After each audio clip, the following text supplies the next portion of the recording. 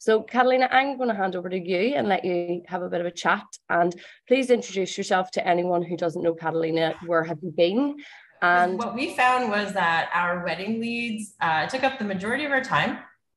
Like, you get a ton of wedding leads, and even as we like, made things harder and harder for them to get into us, so that we were only getting qualified leads, we still got people who were not qualified.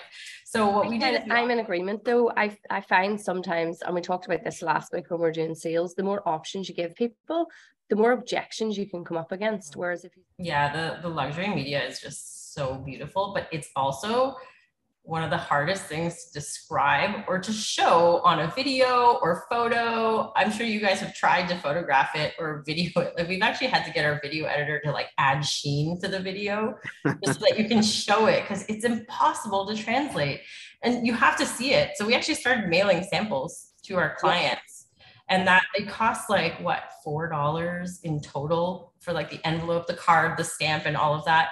But when they see it, then they're like, yes, I want that. And we charge like $3 a print for the luxury paper. So if you think about a wedding that has like around $500 extra for a guest book. And there's a few reasons for this. One, we order. But I still think even at $150, it's not profitable, because too many people are putting another attendant in place. So essentially you're adding another service to that photo booth with the guest book, your extra prints, the extra attendant, the book. It's another service. $150 is not going to cover it to make it profitable. It's beautiful that you do it that way, and it's amazing customer service. It's not making you money. It's losing money.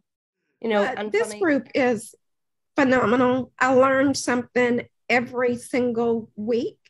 And it pushes me outside of my comfort zone. So I'm grateful.